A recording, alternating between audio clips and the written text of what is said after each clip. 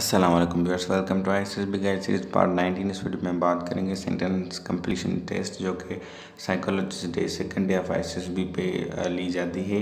तो चलिए शुरू करते हैं। शुरू करने से पहले प्लीज़ यूट्यूब चैनल को सब्सक्राइब करें और बेल आइकन को दबाना ना भूलें। ये टेस्ट आपको जो है स्क्रीनिंग टेस्ट के बाद दी जाती है। स्क्रीनिंग टेस्ट अगर आप क्वालिफाई करते हैं, कभी कभार स्क्रीनिंग टेस्ट नहीं होती, ये डायरेक्टली आपको दी जाती है। इसमें आपको 10 मिनट तक का या फिर उससे भी कम वक्त दिया जाता है। एक 26 इनकम्प्लीट सेंटेंसेस होते हैं एक पेज में इंग्लिश के, वो आपने उनको कंप्लीट करना होता है दिए गए टाइम में। फिर आपको दूसरा सेट दिया जाता है। फिर ऐसे ही 2 सेट जो है या 1 सेट आपको उर्दू का भी दिया जाता है, ठीक है। तो वो होते हैं, उसमें आपको जो है पॉजिटिव सेंटेंसेस बनाने हैं, ठीक है, और इफ़ेक्टिव सेंटेंसेस। टाइम का आपको जो है ध्यान रखना है। तो एग्जाम्पल को देखते हैं। यहाँ पर जो है एग्जाम्पल है पहला, his A greater fear is. तो ये अब सेंटेंस है, इसको आपने कंप्लीट करना है। तो इसमें क्या है कि आप लिखेंगे यहाँ पर सेंटेंस जो है कंप्लीट करेंगे, वो ऐसा करेंगे कि आपको जो है आपका जो फियर है, बस इसमें ये पूछा गया है कि आपका जो है फियर क्या है, ये आपको नहीं पता है पर आपको पूछा गया है, आप जो है कंप्लीट करेंगे।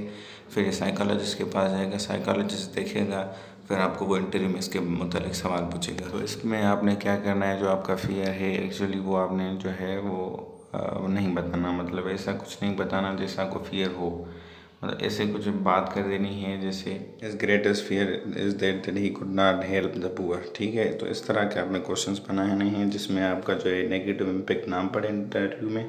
तो इंटरव्यू में इसके मतलब आपसे सवाल भी होंगे, ठीक है। दोस्त सोच समझ के आपने जो है बनाने हैं। और टाइम बहुत कम होता है, 6 मिनट होते हैं मेरे ख्याल से। तो आपने टाइम को जो है ध्यान में रखना है।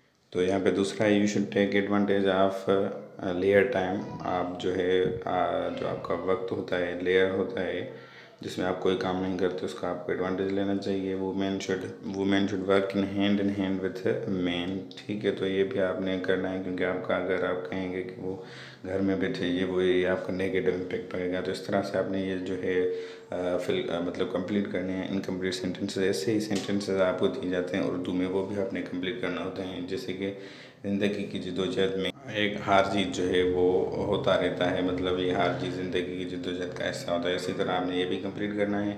इसके बाद एक मैंने छोटी सी एक्सरसाइज दी हुई है आपको, ये वीडियो आप पास करके सॉल्व कर सकते हैं। और अगर समझ ना आए तो आप मुझसे कमेंट में पूछ सकते हैं। ये मैंने छोटी सी एक्सरसाइज दी हुई है। ऐसे ही उर्दू का जो है वो कुछ सेंटेंसेस है वो भी मैंने दिए हैं। इसके अलावा आप जो है वो प्रैक्टिस करें।